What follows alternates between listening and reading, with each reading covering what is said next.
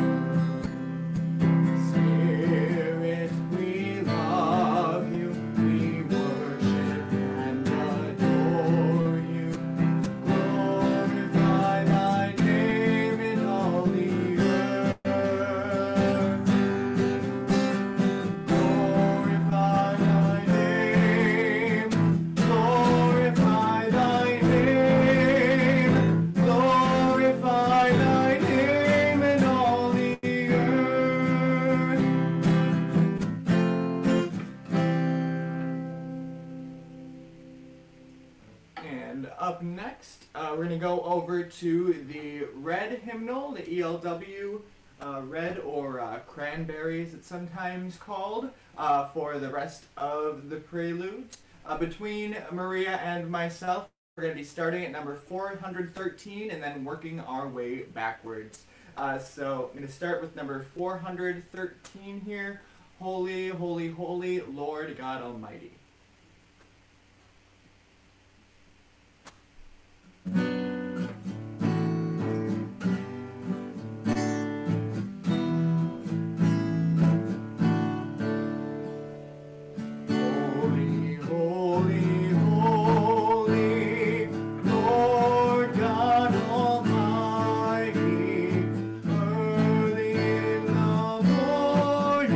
Our song shall rise today.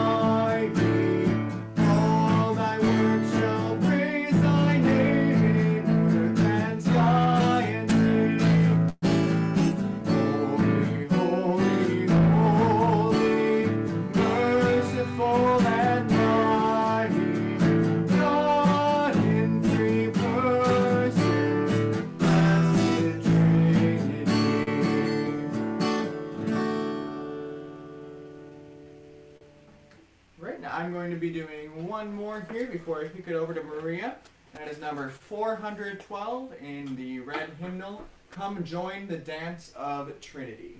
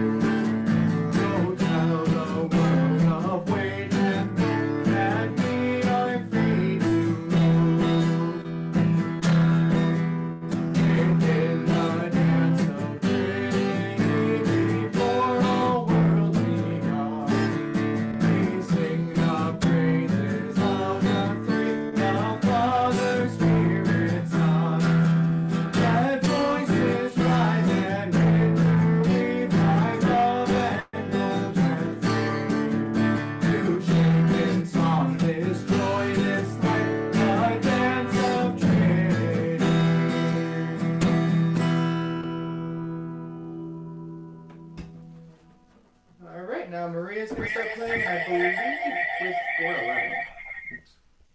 Oops. I'm starting with 411. We all believe in one true God in the Red Book. Cranberry.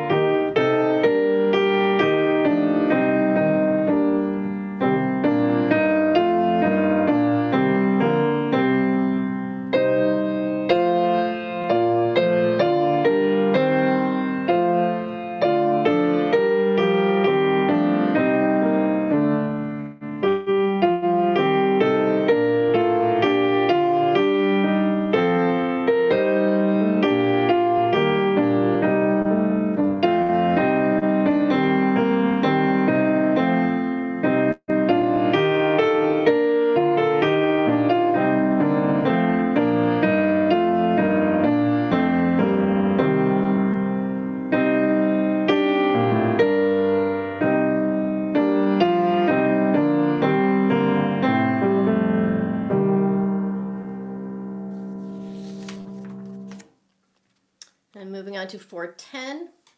All glory be to God on high.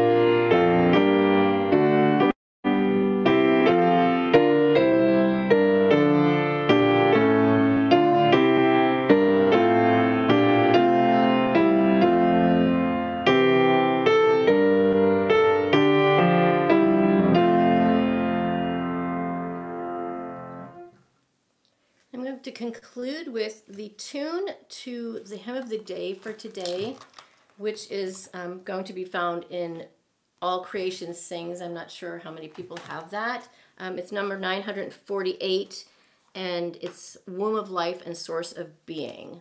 So this is a tune that's perhaps not so familiar to Kingo's congregation. So I'm just going to play it instrumentally.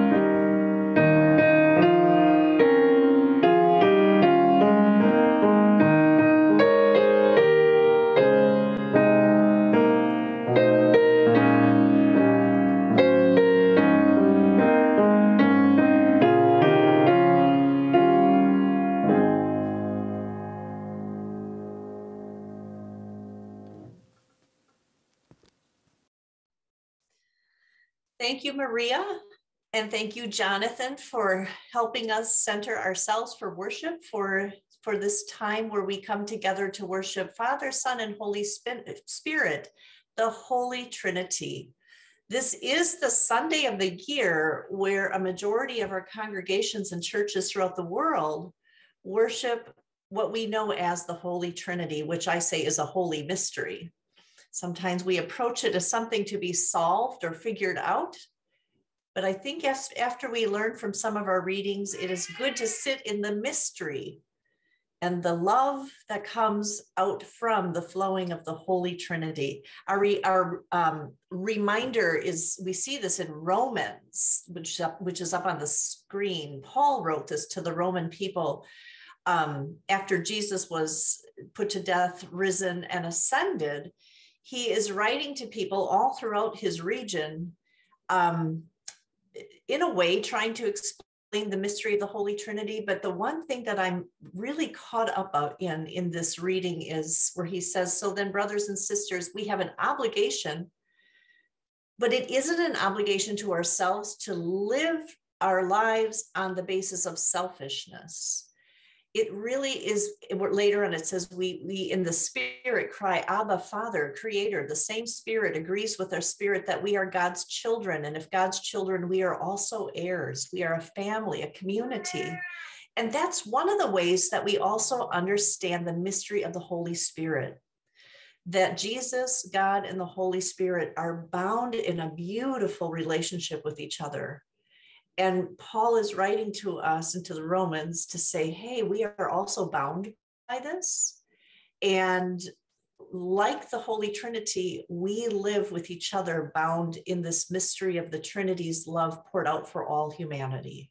I think it's a wonderful way of looking at this reading from Romans. We will be having communion a little bit later. If you have some bread or wine, juice, crackers, you can get those ready. And we will also be including prayers that you might have. So if you do have prayers that come to mind throughout the service, you can just write them in, type them in on your device through the chat feature, and we will include those. Let's see, Brianna, do you want to advance the next screen? There we go. Isn't that exciting? Hannah Elaine Bishop was born yesterday. And I received word from Ben and Sarah that everyone is doing well. So we have a new Hannah in the world, one of our sisters in Christ. And we give thanks for the health of this baby and Sarah and Ben and now big sister Lydia. So I'm sure we'll be hearing more, and they asked that we share this good news with all of you. So we just give thanks to God for every human life, babies being born today, yesterday, and every day. And especially we welcome Hannah into the world. Thank you. We'll advance the screen and continue with worship on that good news. I've been singing that for a very long time. Just keep repeating it. It's a great hymn. We continue with the confession and forgiveness today. Blessed be the Holy Trinity, one God, the God of manna, the God of miracles, the God of mercy, and everyone says, Amen. Drawn to Christ and seeking God's abundance, let us confess our sin. God, our provider, help us. We act as though there isn't enough to share. We question your ways of mercy. We put our trust in false gods. We retreat into self-preserving practices rather than serve our neighbors in need. Turn us again to you. Kindle in our hearts a spirit of justice. Share with us the words of eternal life and nourish us for life in the world. Amen. Beloved people of God, Jesus, the manna from heaven, feeds and nourishes you. Jesus, the worker of miracles, grants more than enough. Jesus, the bread of life, is merciful and gracious. Jesus forgives and loves you into abundant life. Amen. Let us pray together.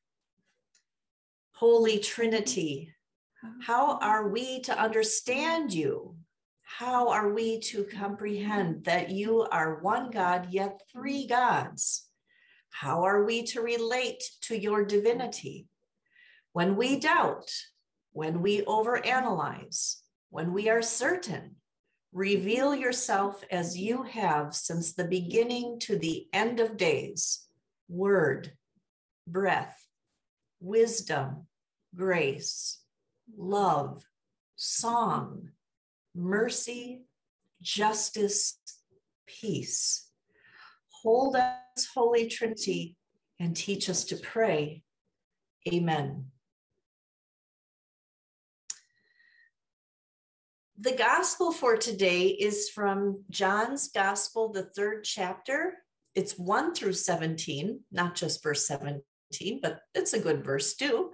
And within our reading today, we will hear one of the most, if not the most famous Bible passage that maybe you've heard, maybe you've seen, maybe you have memorized, John 3:16, that God gave his only son so that everyone who believes in him may not perish, but have eternal life. Now we're going to hear this, and it is within a much bigger context, which is so, so, so important. Context always matters in Scripture.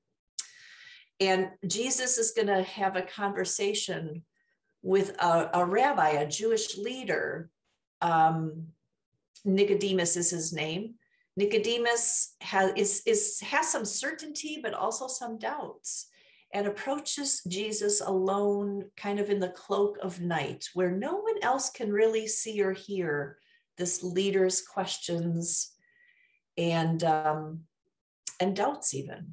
So it's a wonderful little look into this conversation between the wonderful man that we know of, Nicodemus, a Jewish religious leader, and Jesus. Now, there was a man named Nicodemus, a Jewish religious leader who was a Pharisee. After dark one evening, he came to speak to Jesus. Rabbi, he said, we all know that God has sent you to teach us. Your miracles and signs are evidence that God is with you. Jesus replied to Nicodemus, I tell you the truth. Unless you're born again, you can't see the kingdom of God. What do you mean? Exclaimed Nicodemus.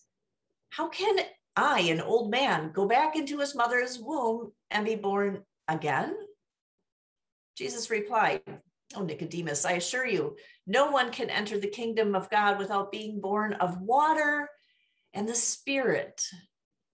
Humans can reproduce only human life, but the Holy Spirit gives birth to spiritual life.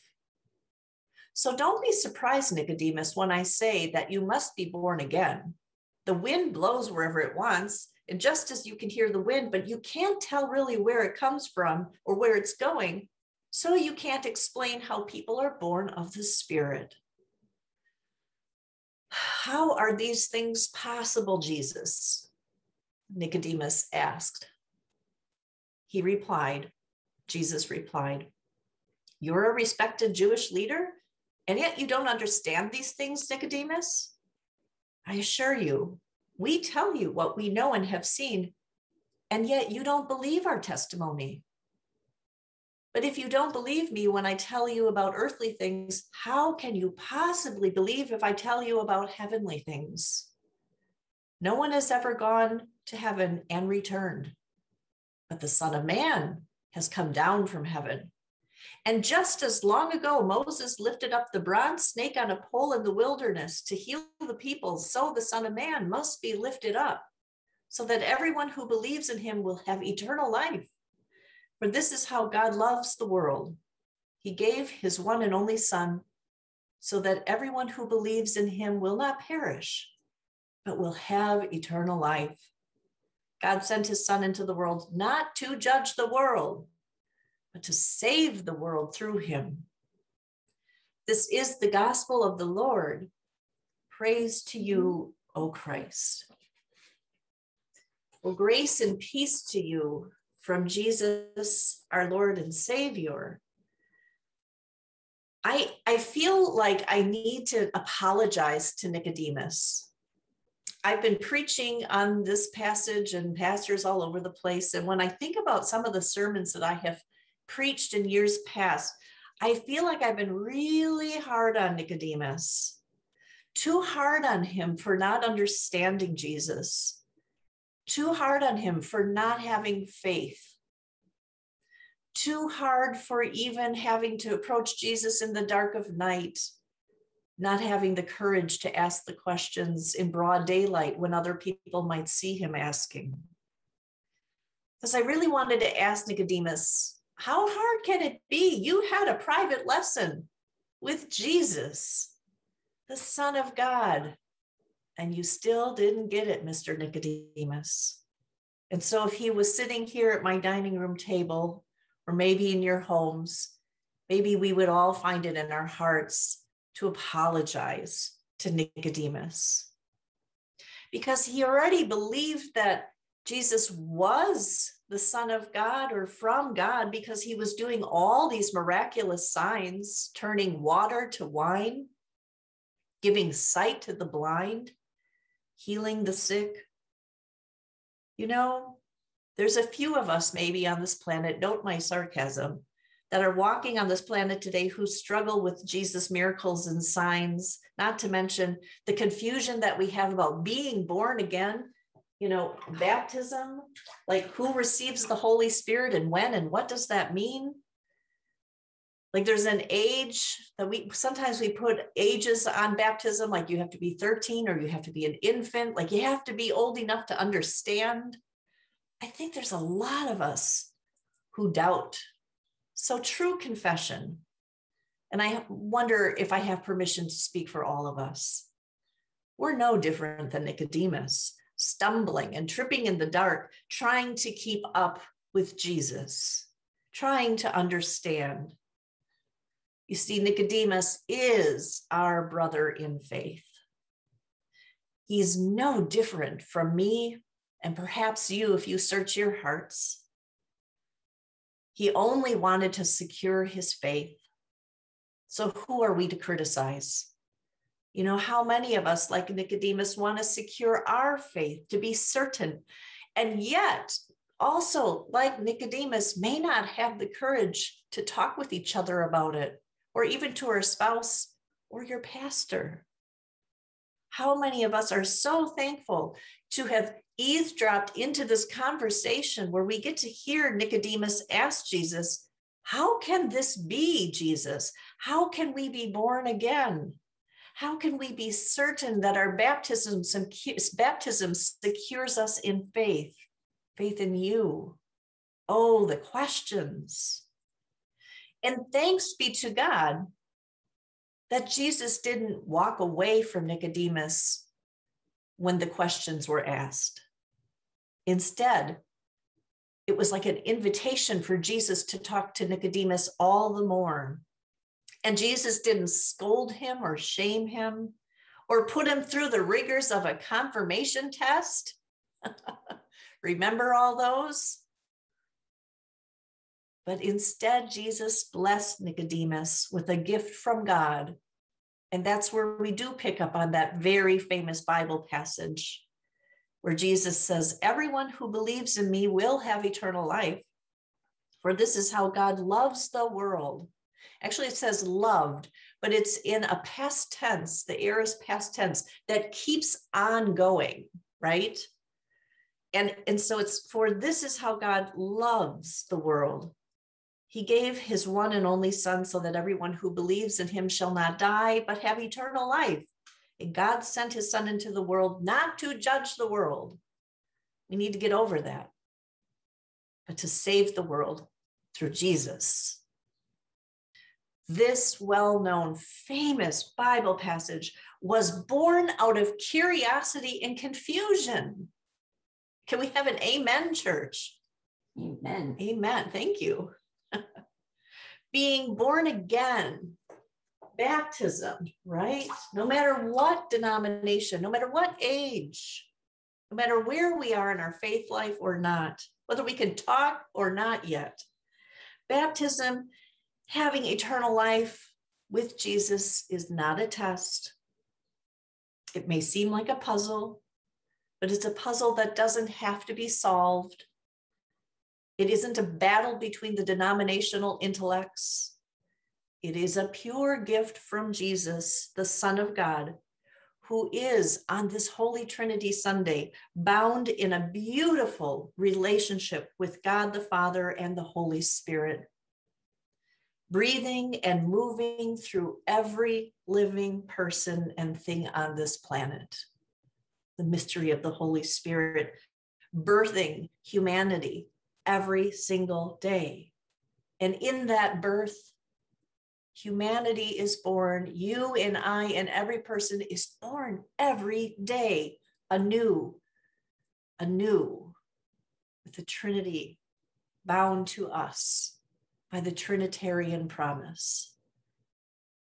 So I want to thank Nicodemus for stumbling in the darkness with Jesus.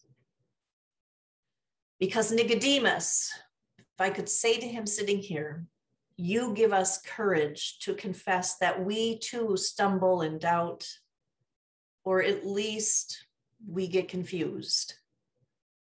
And even though Nicodemus walked away from this conversation with Jesus, wondering still about what it is to be born again, he spoke up for Jesus when Jesus was arrested, when the world wanted to kill him, and Nicodemus said to Pilate and to others, Jesus deserves a trial. And later, Nicodemus even bargained for Jesus' body from the cross with Pontius Pilate, that Jesus should be anointed and be buried in a tomb. Nicodemus had a lot of questions, and who here doesn't? And yet maybe not the resounding pillar of faith that we might give, attribute to Peter or Paul, the other disciples, but his is such a human faith, a reminder that faith is not born out of dogma or doctrine. It isn't even necessarily born from baptism. No, it is a birth of faith that comes from baptism and being born into the restless wandering with questions rather than forthright affirmations. That Jesus is our Lord, that God is our creator, and that the Holy Spirit is living among us. And it is a great mystery. And if we learn anything from Nicodemus, it is that mystery is just to be worshiped and honored, and also piques our curiosity, spurring us into conversation with each other about the holy mysteries of God and how we are bound by God's promise to one another, as St. Paul wrote in that letter to the Romans that we had for our reflection today. We are not bound by selfish wants and desires, but we are birthed again to be bound to each other by God's love. So I think what I'm trying to say is, more than anything, today and every Sunday and maybe every day, we worship and we wonder about so many things of faith because we are so captivated by God's grace, maybe because it's so unworldly, and because love is so fragile, if not tenuous and elusive. And what we hear is this: God's affirmation through Jesus and promise that you are loved, that God loves this world so much that he sent his only son into the world. And it's okay to question and believe even if we don't understand fully. And no matter what, God has always and will always hold us each and every day. Please pray with me. Lord, we give thanks for our brother Nicodemus and all our brothers and sisters. We are, if not anything, a beautiful, faith-curious community captivated by God's love made known in Jesus, whose Holy Spirit breathes in us today and breathes in every living person and thing today. Mysterious? Yes. Curious? Yes. Grateful? Yes. Amen.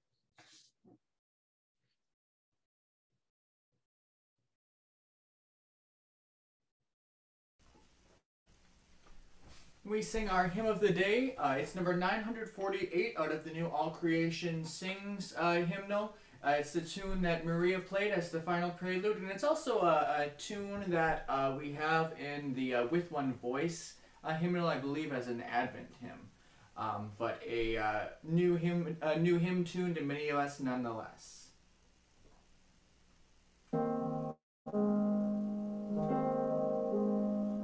Of life and source of being, home of every restless heart, in your arms the world's awaiting.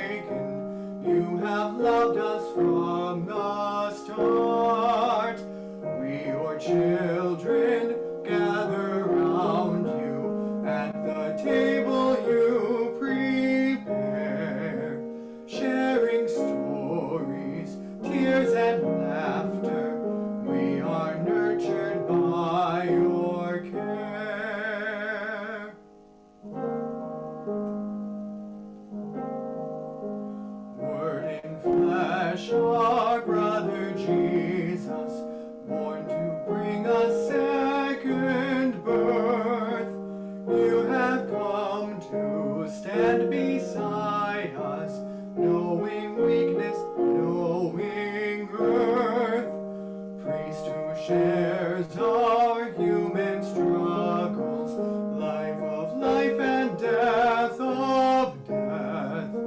Risen Christ, come stand among us, send the Spirit by your breath.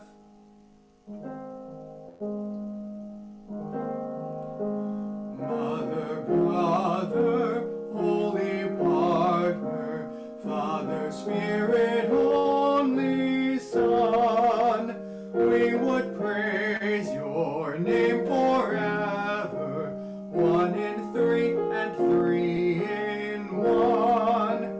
We would share your life, your passion, share your word of world made new, ever singing, ever praising, one with all and one with you.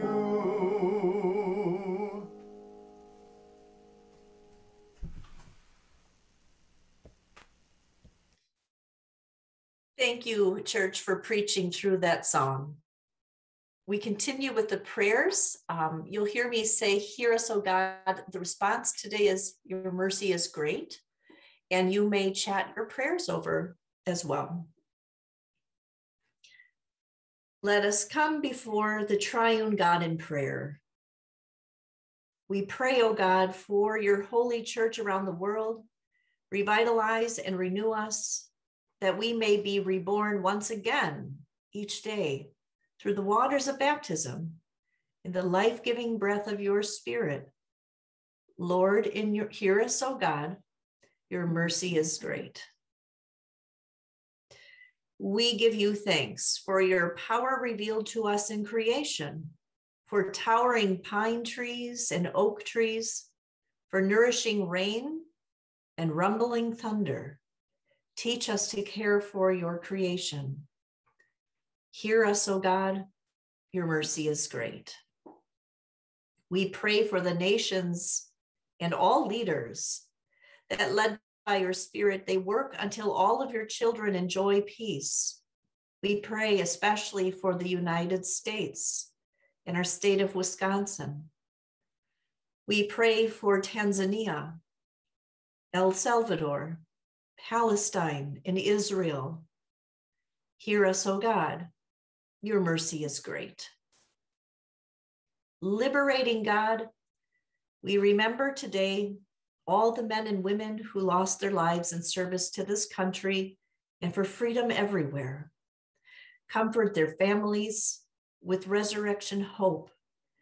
Embolden us all to work for justice and peace, seeking to end violence and conflict around the globe. Protect those serving in the military, protect them and keep them away from any danger. Hear us, O God, your mercy is great. We pray for healing for all those who suffer, especially victims and survivors of trauma or violence. Give respite to those living with PTSD or any other mental health concern. Rescue anyone in despair, comfort the sick, the grieving, and accompany those dying. Hear us, O God, your mercy is great. We pray for this worshiping community, Kingo Lutheran Church, and our partners of All People's Church and Hephatha Lutheran Church, that the splendor of your majesty and the holiness of your mystery be glorified through our worship and our relationships with one another. Forgive us where we have erred, mend us, and keep us united through the love that you have for all people. We give you thanks for the birth of Hannah Elaine, daughter of Sarah and Ben, now the little sister to Lydia. Bless their family in health, love, and joy. Hear us, O God. Our mercy is great. And from Nancy, we give thanks for the Thanksgiving for the life of Barb Poppy, or sorry if I pronounce her name right. We'll just say Barb. Hear us, O God. Your mercy is great. And from Danette, God, we ask for prayers of healing for Paul in his sprained ankle. Hear us, O God. Your mercy is great. And from Anna and Becca, prayers for their nephew Tyler, who had emergency surgery yesterday. May he continue to heal and find some relief, and watch over those caring for him and love him. Hear us, O God. Your mercy is great. And from Jackie, God, we give thanks for the good test results for her sister Cindy. Hear us, O God. Your mercy is great. Thank you, Shar. We lift our prayers to you, O God, trusting in your abiding grace. And together we say a giant amen. Amen.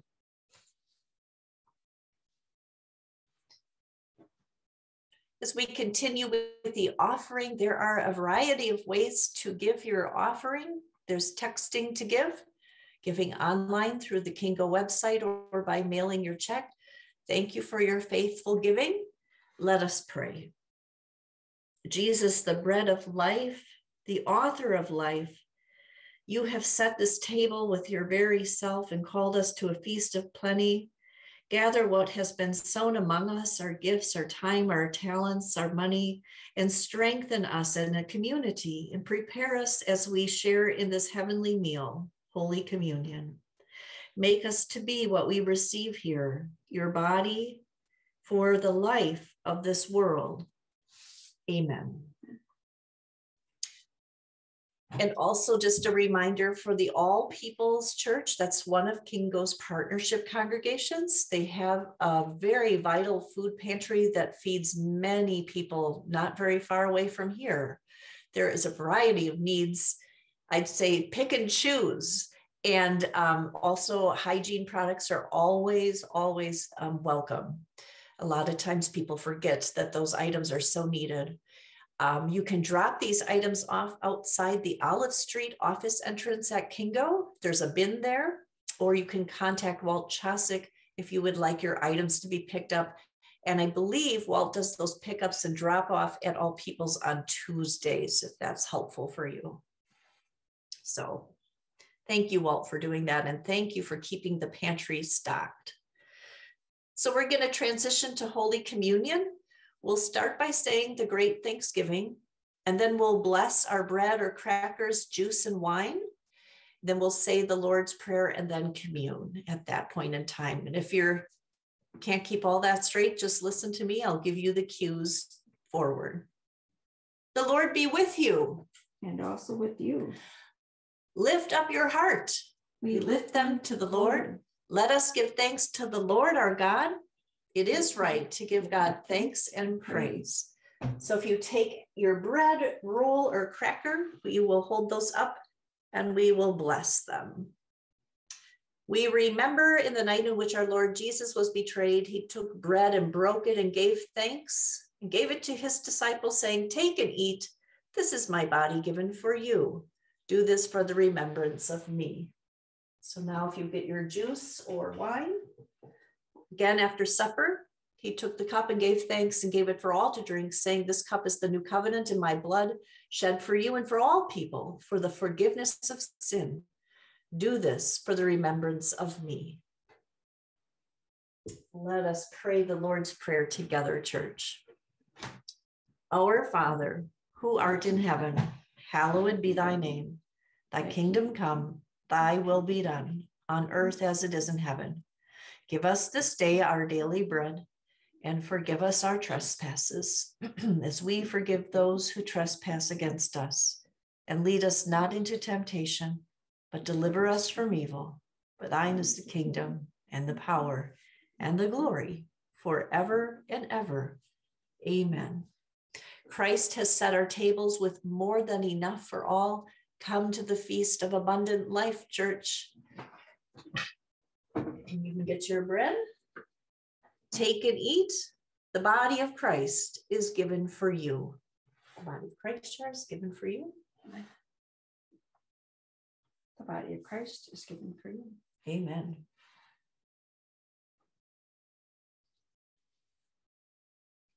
sisters and brothers in Christ, the blood of Christ is poured out for you. Take and drink. The blood of Christ is shed for you. Amen. The blood of Christ is shed for you. Amen.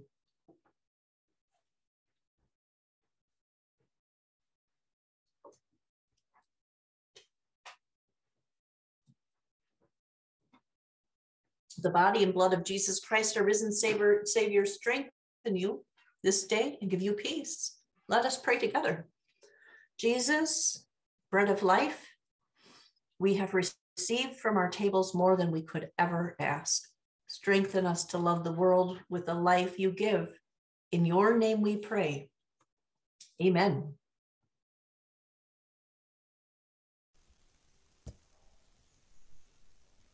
Our final hymn this morning is Holy God, We Praise Your Name. It's number 414 in the Cranberry Hymnal, and we're singing verses 1, 2, and 4.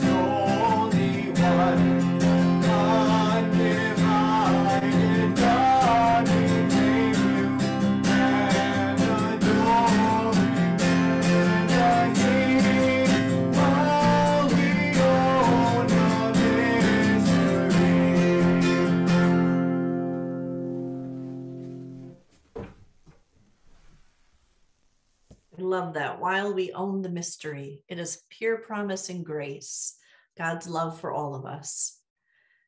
The blessing of God, who provides for us, feeds us, and journeys with us, accompany you now and forever. Amen.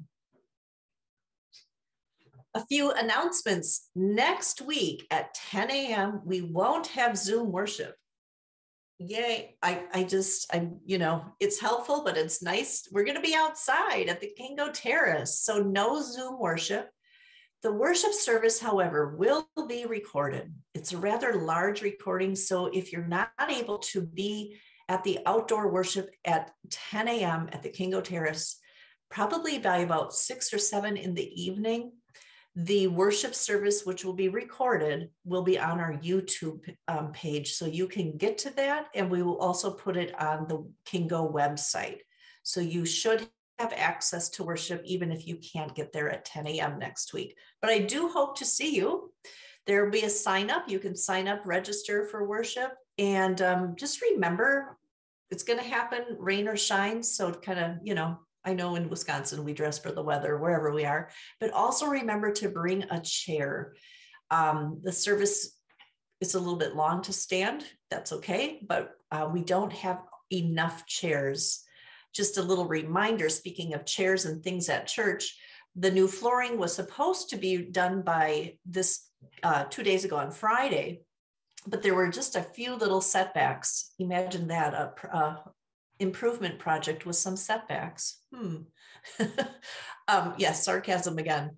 They hope to be done, I think, by midweek. So there isn't much to look at, but maybe by next Sunday, we can open up the doors and you can kind of see the new flooring, and we'll see if the pews are installed. It's really exciting. And I just want to thank Kathy Stokebrand, who's been very instrumental in doing the research for this project, and Marion Alberton, and let's see, Kathleen Martinson, and am I forgetting someone? This is why I hate naming all the people, because I usually forget someone, and Steve McCormick too, who has been kind of like the general contractor managing this project. So thank you so much. And thank you to all the gifts that, that make this possible, all of these projects possible. And Kingo Book Club also meets next Sunday, The Hate You Give by Angie Thomas, and that'll be through Zoom at 4 p.m. If you see reports due and you're thinking, do I have a report due? You know who you are. That's all I'm going to say. And if you don't know, if you're thinking this is all new to me, don't worry about it. But those reports are due on Saturday. And that's for the annual meeting, which will be through Zoom on June 27th. We're praying and celebrating with those having birthdays. We pray with Lynn and give thanks with Lynn and Jackie and Maud and Justine and Pam. And if we do neglect your birthday, please let me or Brianna know. Were there any other announcements? If you can raise your hand on your screen, you'll go to the top and we'll see that. Okay, I'm going to count to 10 in my head. See any special announcements? Excellent. I think Maria has a postlude for us. Yes, I'm playing "Oh God, Beyond All Praising." It's in the Cranberry Hymnal number 880.